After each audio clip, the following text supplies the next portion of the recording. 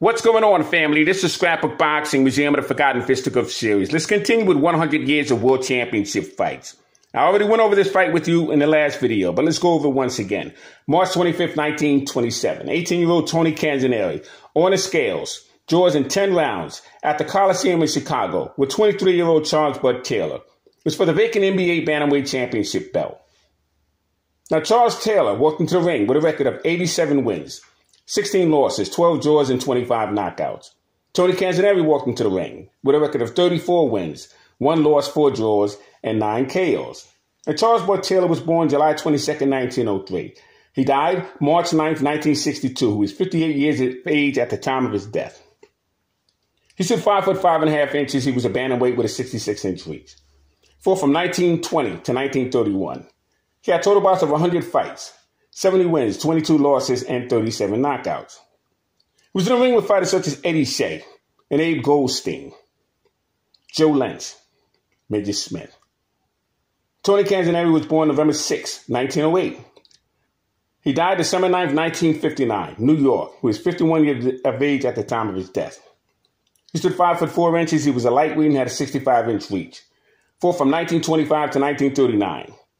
Had a record of 171 total bouts, 137 wins, 24 losses, 44 knockouts, and 10 draws. He was only stopped 1 time in his career.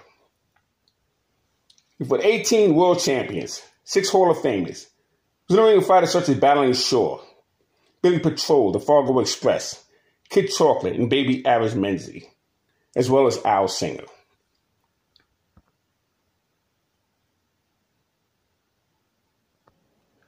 June 6, 1928, Philadelphia light heavyweight Tommy Loughran is dropped twice in the first round with Leo Lomsky, only to get up off the floor to defeat him and retain his World Light Heavyweight Championship crown. 15 rounds, New York, Madison Square Garden. The manager was very furious with him because he told him to keep his hands up. That referee was Dave Miller.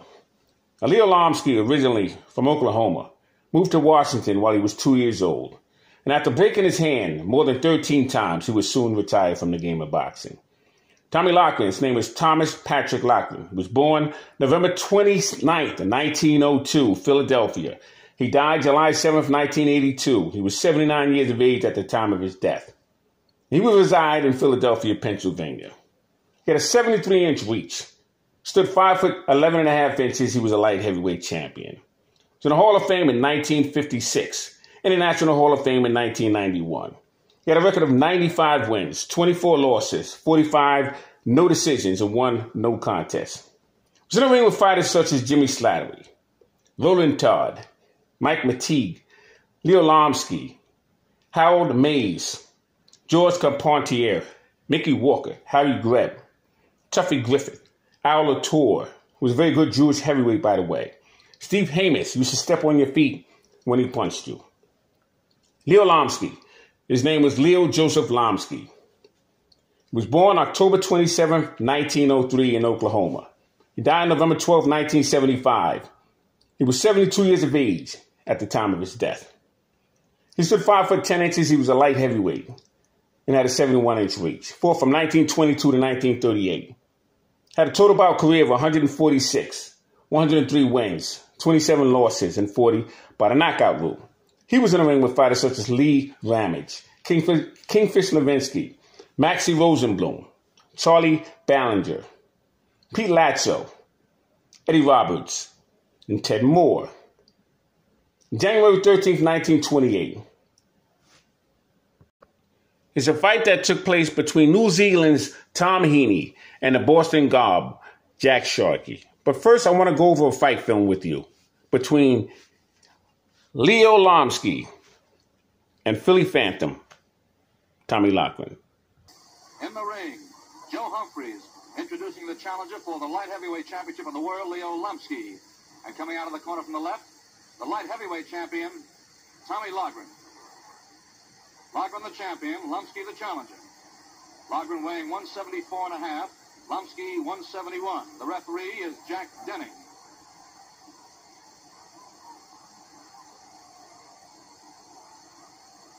A huge crowd at Madison Square Garden.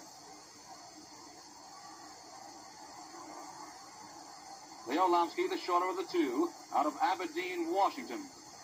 They call him the Aberdeen Assassin. Tommy Loughran, the Stylist, defending his champion in the scheduled 15-rounder.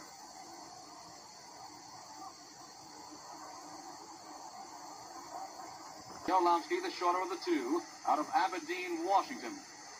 They call him the Aberdeen Assassin. Tommy Loughran, the Stylist, defending his champion in the scheduled 15-rounder.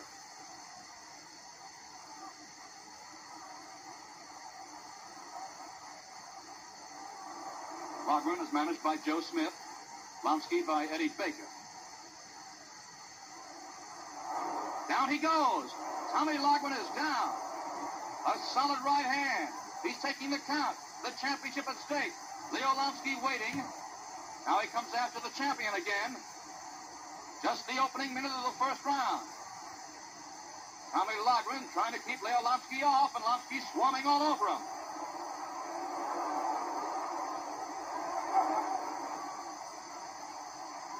There's plenty of time left in this first round.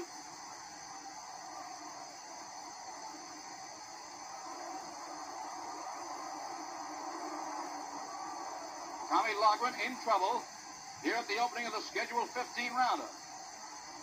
Leo Lomsky has won 20 fights in succession.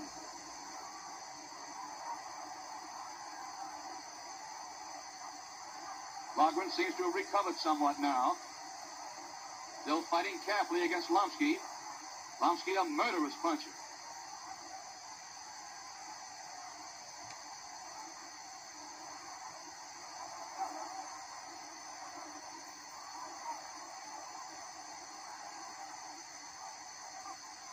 Loughran trying to keep Lomsky off of that left jab.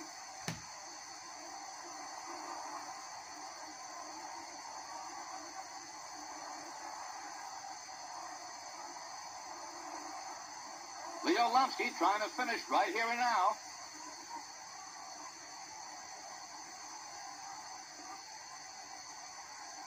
Down he goes again. The champion is down. Referee Denning picks up the count. But Loughran is up on his feet again. Only moments ago before the end of this first round. Tommy Loughran has been... But it's a different story from here on in. Right through the fight, Loughran came on. Came on fast during the rounds, taking full command, though Lomsky fought furiously, relentlessly. Loughran opened a cut over Lomsky's left eye in the 8th round. It bled freely and handicapped Lomsky during the remainder of the fight. In the 9th round, the patch was fixed over Lomsky's left eye, but it was a target for Loughran's left jab, and he knocked it off, the blood flowing. Loughran is fully recovered from that first round series of knockdowns. Lomsky still coming on, but Loughran has the situation pretty well in hand right now.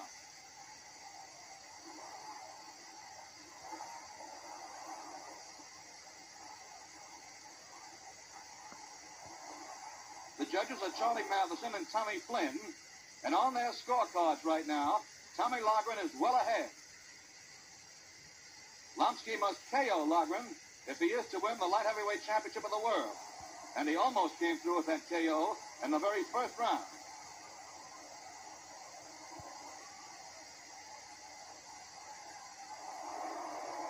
As you see, Tommy Loughran is beating Leo Lomsky to the punch, outboxing him, dancing away, using his superior height and reach.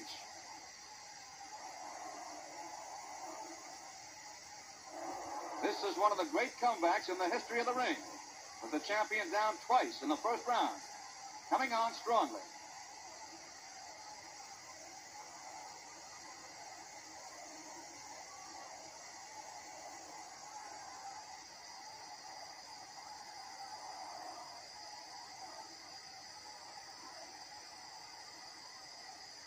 Loughran still dancing out of range, still using that left jab effectively. Lomsky has not been able to score well since the second round.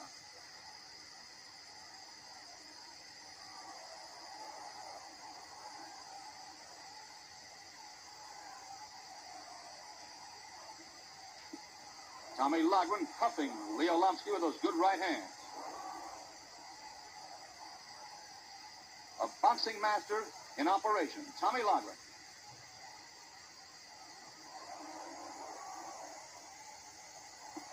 Lomsky still trying. Still throwing punches all the way, and that's the end of the fight.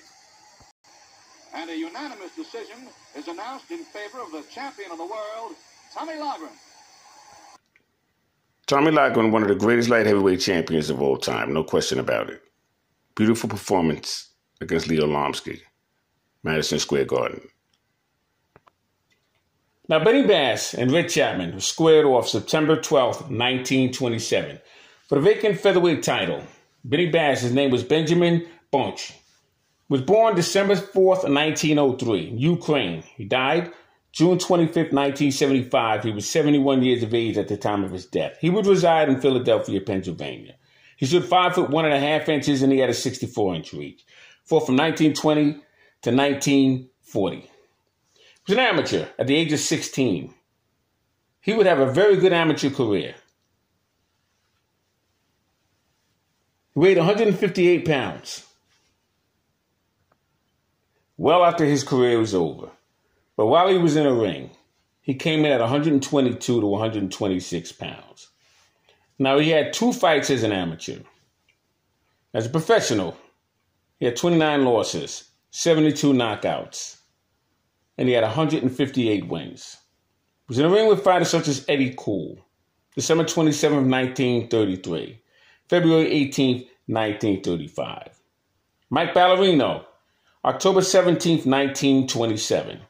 Eddie O'Keefe, Chick Suggs, Babe Herman, Johnny Farr, Baby Abdad, Bobby Garcia, Todd Morgan, December 19th, 1928. Madison Square Garden in New York. He would knock him out in 2 rounds. Red Chapman for the vacant NBA featherweight championship crown. Joe Glick and Dick Honeyboy Finnegan. Eddie Shea, August 31st, 1934. He would stop him in 2 rounds. Tony Falco and Frankie Garcia. Charles Bud Taylor, February 16th, 1931, Philadelphia, Pennsylvania. Kid Chocolate, July 15th, 1931, in Philadelphia. He would lose his title to Kid Chocolate. Johnny Jadek, December 8th, 1930.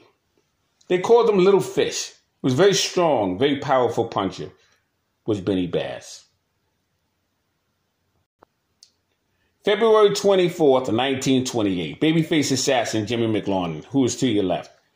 He knocks out Jewish star Sid Terrace, who's to your right. 1 round, New York's Madison Square Garden. Seemed like somewhat of a redemption, because Sid Terrace would knock out Ruby Goldstein in the Polo Grounds in 1 round. Now, Sid Terrace's name was the Wizard of Raincraft. He was born September 26, 1904, in the Lower East Side of Manhattan. He died December 1974, Miami, Florida. He stood 5 foot 8 inches. He was a lightweight with a 70-inch reach. He had 50 straight victories as an amateur.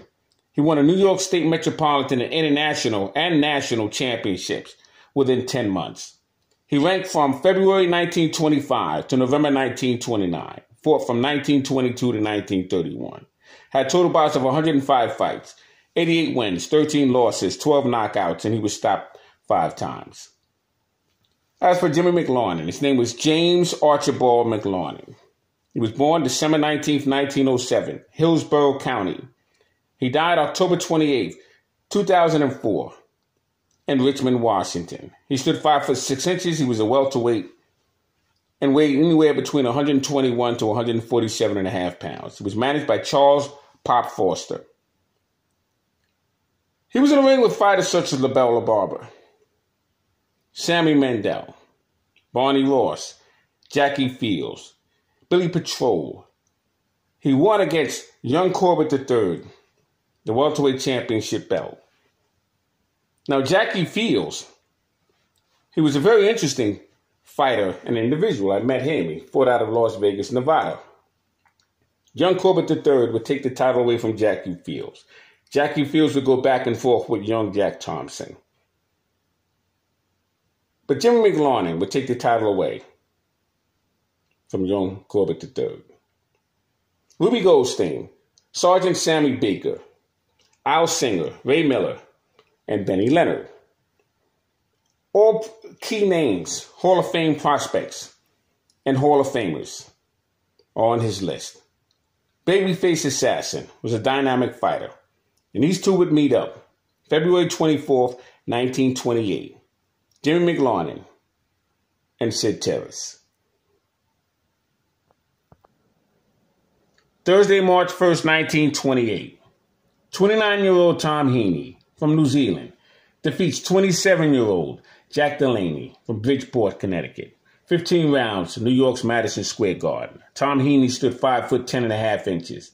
He was a heavyweight with a 72-inch reach. Came in with a fighting record of 31 wins, 8 losses, 5 draws, and 15 by the knockout rule. Now, Jack Delaney stood 5 foot 11 inches. He was a light heavyweight with a 73.5-inch reach. He came in with a fighting record of 71 wins, 9 losses, 2 draws, and 39 by the knockout rule. Now, Tom defeated Jack in 15 rounds in front of an audience of over 19,000 screaming spectators. New York's Madison Square Garden. They filled up a gate for $174,000. And that was some amount of money during those days. It was a tournament that has been created for the vacated championship position of Gene Tunney. Tom Heeney was known as the Hard Rock from Down Under. He was born May 18th, 1898, New Zealand. He died June 15th, 1984, in Gisborne, New Zealand. Stood 5 foot 10 and a half inches. He was a heavyweight. Had a 72-inch reach. Fought from 1920 to 1933. Had a total bout career 68 fights, 37 wins, 15 knockouts, 22 losses, and 6 knockouts himself. Now, he was in the ring with fighters such as Charlie Ratliff, Victorio Cumbolo, Max Baer, Tuffy Griffith, Jimmy Slattery, and Phil Scott. Let's take a look at that fight between Jack Delaney, Tom Heeney, Thursday, March 1st, 1928. That's Tom Heeney coming out of the corner from the right. He's the bigger of the two men. Tom Heeney, 29 years old, weighs 198 pounds. Jack Delaney, 178 and a quarter. A 20-pound pull in the weights for Tom Heeney. Heeney with his back to us. Landing with a sharp right. This is March 1st, 1928, at Madison Square Garden. A crowd of 18,009 are on hand. They paid a total of $174,444 to witness this bout. The referee is Jack Denning.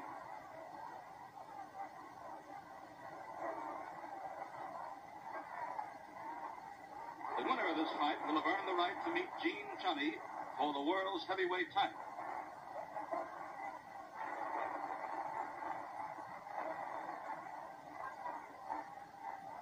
Tom Heeney, using his weight advantage, bullying Jack Delaney around the ring.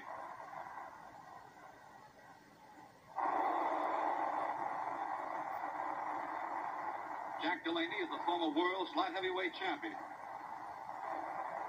He won the title from Paul Berlin-Back in July of 1926, and then he quit the light heavies to campaign as a heavyweight in 1927.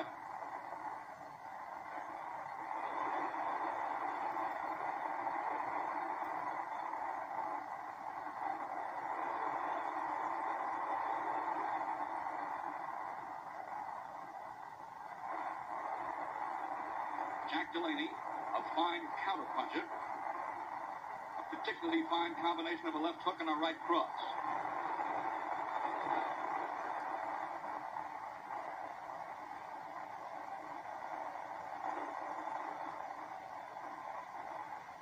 Even here in the early rounds, Tom Heeney is using his weight advantage.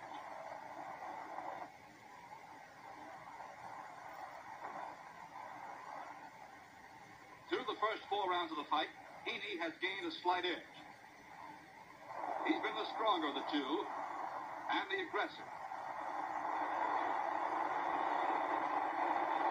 As he is here, Heeney the bigger man with his back to us, using his weight and reach to better advantage. Delaney is a slight choice in this fight at 11 to 10.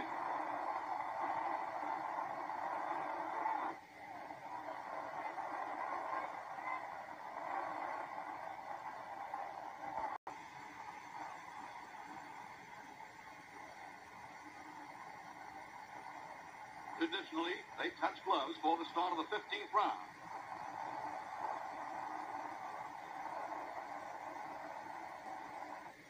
On the official scorecards, Tom Heeney is ahead. 10 rounds to 1, with 3 even, going into this 15th. The only way Delaney can win is by a knockout. And he must know it.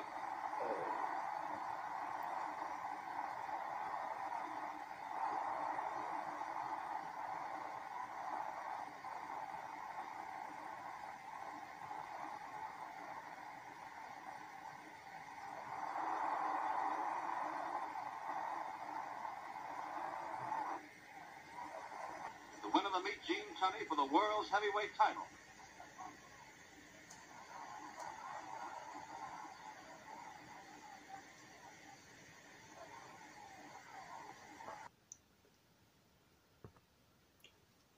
Now, March 12, 1928, 25-year-old Johnny Risco defeats 25-year-old Jack Sharkey. 15 rounds, New York's Madison Square Garden. The referee was Billy Kid McPartland.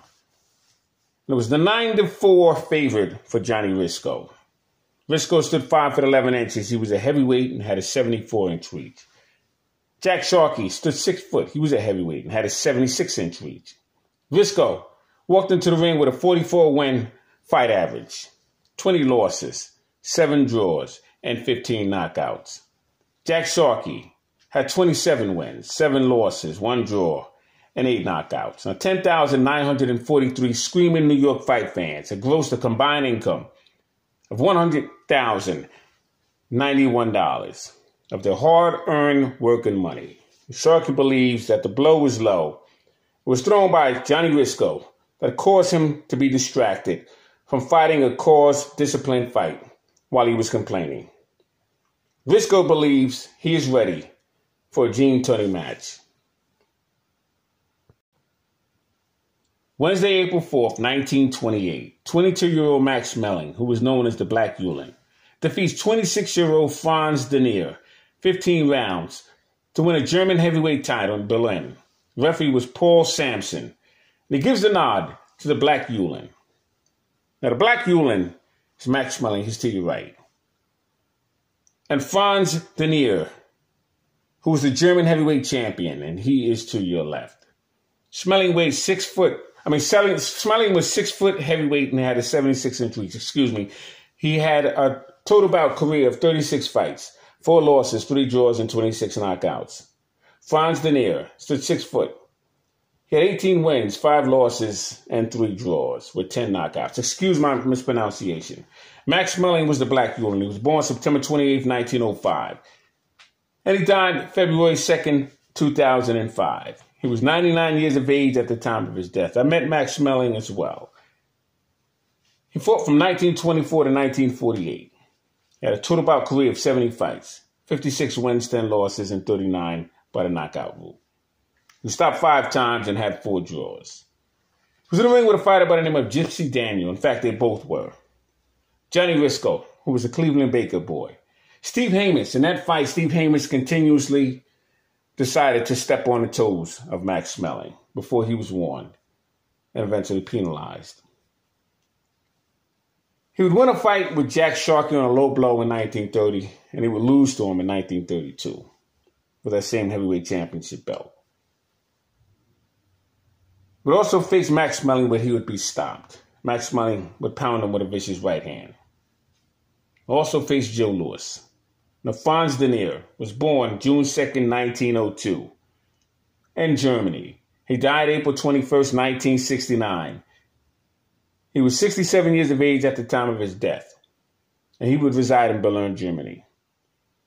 He fought from 1924 to 1929, had total bouts of 33 fights, 20 wins, 9 losses, 10 knockouts, and he was stopped 4 times. He was in the ring with fighters such as Primo Carnera, Pierre Charles. He was even in the ring with a fighter by the name of Bud Wagner. He was a pretty decent fighter himself. So this fight took place Wednesday, April 4th, 1928, between Max Schmeling and Franz Denier. was for the German Heavyweight Championship belt. I will continue with 1928 in the next video. Scrapbook Boxing Museum of the Forgotten Fisticuffs series. All great fights and all great fighters will never be forgotten on my channel. We'll continue with 100 years of World Championship fights. Thanks for hanging there with me. Be well.